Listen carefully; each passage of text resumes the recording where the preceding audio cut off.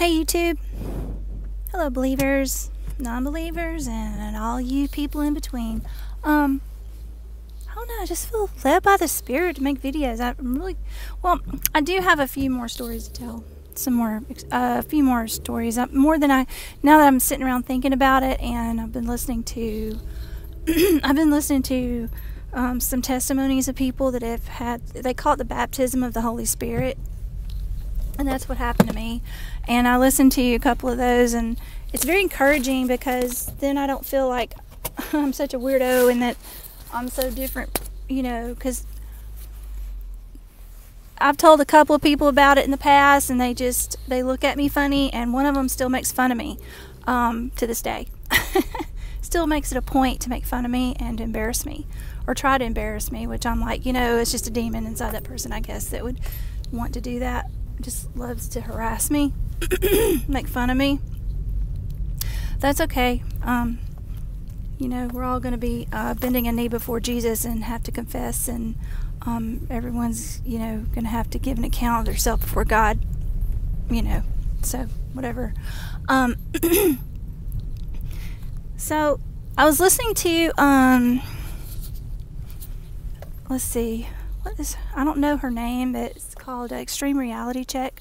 Also, she has another channel called Supernatural / God is Not Dead. And she gave a testimony about her baptism in the Holy Spirit, and it was so similar to mine. I did not hear the sound of the wind, but I felt the same thing she did, very, very similar. And my whole life changed, and I started doing some of the same things she did, and it was just really, I was like, wow, that's so similar, and it's the first time I'd ever heard her testimony. So all it does is just, it just, gives it more of a, what's the word for it? It just explains that what happened to me happens to a lot of people. It doesn't happen to everyone the same way. Like her transformation was different. She's had some supernatural things happen that were similar, but they're some stuff I'd never heard of before. So it really reinforces that, it's one spirit. We're all his body of Christ. We're all different parts of the body, and it just really makes it, it just reinforces that, my belief and my, because people don't understand if they don't. And also, it's like, if you don't receive it and believe it and accept what God wants to give you, he won't give it to you. You have to accept it. So it's like, when I received the Holy Spirit, it was the easiest thing I've ever done. It wasn't hard. It wasn't something that I had to struggle with or beg for. It was just boom, that it happened. Poured into me. Because it says, I don't know where in the Bible it says this. I can look it up, but in the last days, God will pour out his Spirit on all flesh. And it's exactly the pouring. It feels like something pours into your body. From your head to your toes. It just feels like a pouring in. And I felt that pouring in, and I felt the Spirit of God come inside my body. And I've also seen, hold on, let me stop it for a minute. And it's not just, some people, it's not just the Spirit of God people feel that actually comes inside their body. It also evil spirits. That Hirschner guy, he gave a testimony about the Ouija board and how he became a demon-possessed person. He was a Satanist. I don't remember his exact name, but he gives a testimony, and he talked about how he felt that spirit come inside his body. It's the same thing. If you feel a spirit, which the Spirit of God is the most powerful thing on earth, it comes inside of you. You feel it. Now, some people may not feel it like everyone. You may be asleep when it happens, or it just may not be. Everyone's different. But I felt the Spirit come inside my body, okay? I've never felt anything like it before that or since. So, and I was thinking also, Lord, please give me the words to say. I want this to be to your glory and only come from you. But this is what I think. I don't know if it's been revealed to me or not. I've just been feeling moved of God to talk about all this. I don't know if this is going to bless someone in particular or if it's going to help someone. But I had a lot of struggles, like I've said in some of my other videos. I had a lot of struggles staying like close to God. Like I kept falling into sin. Like I kept like, it was like I would get close to God and something would say, it's not going to last. I know it was a demon or the devil telling me that. It's not going to last. You're going to be right back into doing what you were doing. And I had a very hard childhood growing up. You know, I had a lot of problems. When I became a Christian, I was very young. I was only 19. I was not happy in my marriage. I had all this stuff. You know, in dealing with being a young person, it's hard enough to live a Christian life when you're that miserable in your marriage and stuff. I had children. You know, I don't know. I just wanted to live in the world. I wanted both. You know what I mean? You can't do it that way. It doesn't work that way. So I would get close to the Lord, and it wouldn't last very long, and I'd be back in the world doing what I wanted to do, but always feeling rotten about it, feeling miserable about it.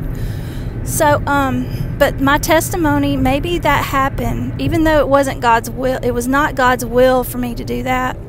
But maybe God, you know, God, He makes all things work together for the good of those who love Him.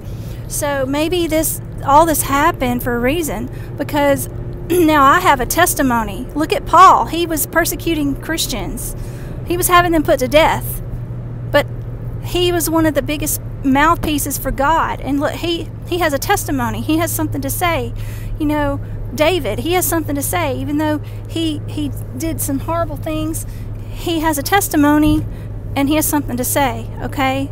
So sometimes God can turn a bad thing into a blessing and for someone else, someone that's struggling with the same thing I was struggling with. I was struggling. It was miserable. I had the last years of my life were miserable because of my disobedience, you know. And so my life God has blessed me in so many ways, and you know, God will bless you just so that He will reaffirm your faith.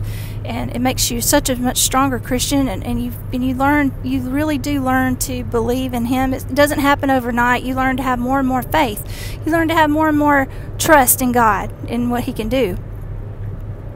So, but all that happened so that I hope that the Lord is in this. When I say this is me talking. This is not biblical, or this is not a scripture. This is me talking. Me. This is my opinion, okay? But it could be inspired by God. I don't know. You check yourself. You pray about it. This is what I think. I'm still hoarse because I was sick. All that happened, me backsliding as much as I did, and I was testing God, but not on purpose. Like I was testing the Spirit of God, but not on purpose. I would never test God on purpose. I just would never do that. But it did do a test on the Holy Spirit. When I was filled with the Holy Spirit and I backslid, and I fell pretty deep into sin. I was away from God for a long time. I mean, I always prayed and I always asked God to forgive me, but I was not living a Christian life like I knew better, like I was supposed to. I knew I was suffering for it too. Things were happening and I was suffering. I lost a lot of things. I went through a lot of suffering because of my disobedience and not being, just not having that relationship with God like I'm supposed to, because I'm a Christian and I know better. But I think it happened because I know that the Spirit of God never left me. They say you lose your salvation. That's a bad term, losing. And I listened to another guy last night. He gave a pretty good description of what he thinks the two terms mean, losing your salvation and eternal security. But I'll go into that later. But I think that it tested the Spirit. It it was a proof that God did not leave me, even in my darkest moments, even in when I was doing these horrible things, which they're embarrassing. I don't even want to talk about them. Okay, it's things that, as a Christian, you know better. You're not supposed to do those things. And even in those darkest, lowest points in my life, you know, the Holy Spirit never left me. I know He never left me. He was always there. I can feel the Holy Spirit in my back. I know that sounds weird, but I feel His Spirit in my body. I can feel it. And there's also a manifestation of the Spirit I'm not going to talk about that I would actually do to make sure the Spirit was still there. When I would sin so badly and I knew I'd messed up and I was not doing what I was supposed to do, I was not living like a Christian, and I would do this to make sure the Spirit of God was still there, and He was never left me. And it's just like I said in my last video, or the video before, I can't remember. I think it was the video before, the UFO one. You know, I never had that feeling in of the Spirit again after that first time. I would think that if the Spirit of God left me, like they talk about, this is one of the verses that those people that believe you can lose your salvation, they use that verse where Saul, the Spirit of God was taken from Saul. But see, that was before Pentecost. That was before Jesus died. Okay, that wasn't, all that's Old Testament. It's not New Testament. I believe you are sealed with the Spirit. I'm not sure if there's a threshold, but I think I pretty got close to that threshold where the Spirit would have left me. Okay, and He never did. I never had that infilling again. I never had that extraordinary change in my life like the first time that I was baptized in the Holy Spirit. I didn't feel that again. Jesus never left. The Spirit of God never left me. He was always with me through everything. And He says in the Bible, He'll never forsake you or leave you. He will never forsake you or leave you. Now, if the one guy was talking about we walk away from God and we can turn our back on God, we can totally, but you know what? I don't think I could totally turn my back on God. I don't think I could ever live as a non-believer after I've believed. It's almost like you can't unsee or unthink something. It's just there. You can't go back. It's like you can't return back. You can't go back and be an unbeliever.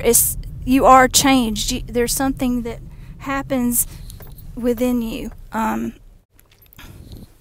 just believe that, you know, you're changed. You're not the same. And I know that because of my experience. This is my opinion. You go to prayer about it. You go to God about it. But I think that my experience, and I wasn't trying to test God. It had just happened.